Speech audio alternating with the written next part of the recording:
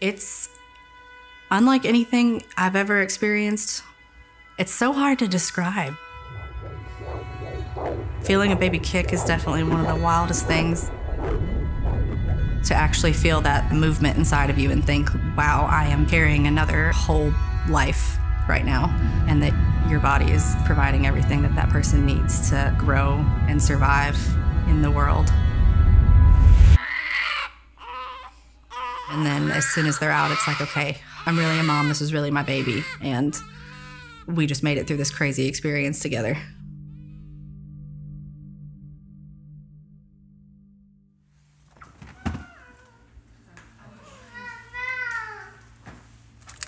It's a love like I've never known. I always knew that I wanted to be a mom and have at least 2 children, and so it's just been the center of my world ever since. You being good? As a labor and delivery nurse, I knew Group B strep was something that we tested women for. I knew it didn't seem super uncommon to be positive for it, but I did not understand how detrimental it could be to a newborn until it happened to my son. Was it cold?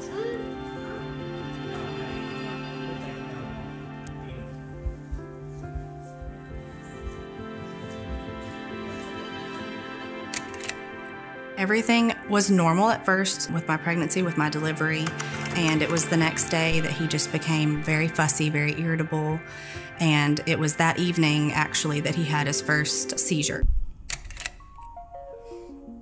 So he started having seizures over and over again, so that was when they decided to airlift him to a hospital that has a NICU, and it was roughly 12 hours after they drew his blood culture at our hospital that it was growing Group B strep.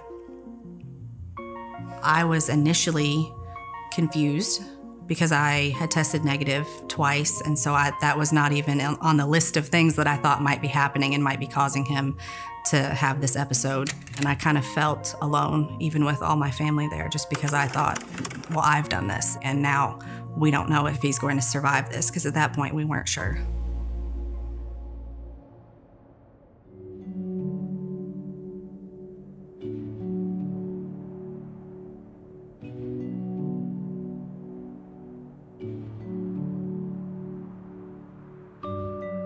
GBS is Group B strep. It's a bacteria and it's really common. It actually lives on our bodies, and about a third to sometimes more of the population is colonized at any given time. And it doesn't cause harm in most people. Of course, if you're very young, particularly a newborn infant, it can unfortunately enter the bloodstream, or even the brain and cause bad disease, including blood infections and meningitis or brain infections. There was one instance when I was a practicing pediatrician working in the hospital wards, and a baby came in seizing, and they took the baby to the MRI machine to look at the baby's brain, and unfortunately there was extensive damage.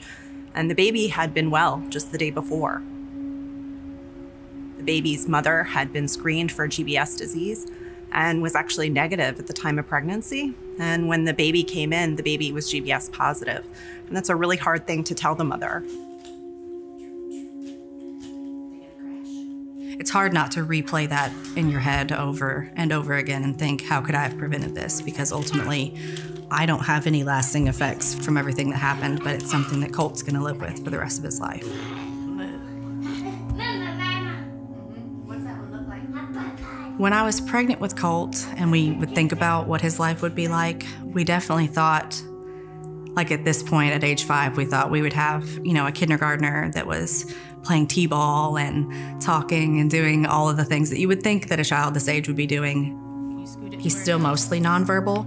We had to realize he's going to have limitations, and he's going to have things that he's going to require extra support with, and that is from everything that happened in the beginning. We're blessed that he's alive, and we're blessed that he's doing as well as he is.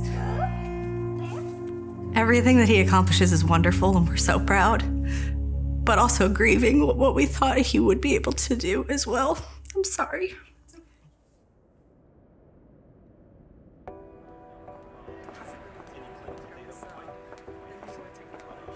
Mothers get exposed to different viruses or bacteria through the course of their life, and their body builds an immunity to it and remembers it.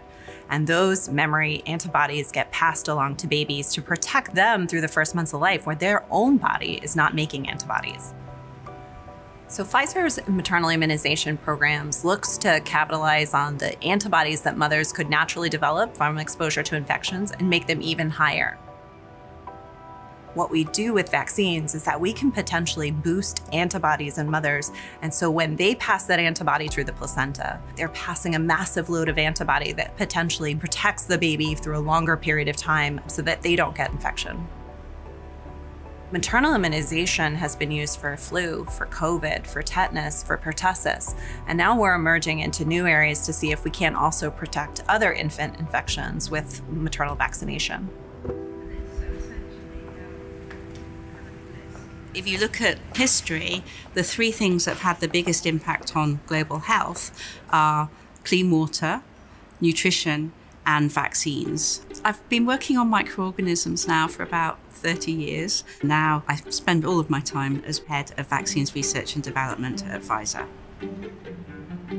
Early on, when vaccines were first developed, they were mainly made out of whole cell pathogens. Over the years, things have evolved, and now we have other ways to make vaccines that provides more flexibility and also means that vaccines can be given to more people. So when we develop vaccines, we have three main tools within our toolbox that we use. One is what we call a subunit vaccine. One is an mRNA vaccine, and the other is a polysaccharide conjugate vaccine. All of them have the role of taking a piece of the pathogen that doesn't cause disease on its own as a template for our immune system to make the vaccine. Different pathogens require different approaches. We identify what the right technology is for the pathogen that we're looking at. We're really applying some of our new innovative technology to help move these vaccines forward at a more rapid pace with urgency so that we can help to prevent some of those severe diseases from happening.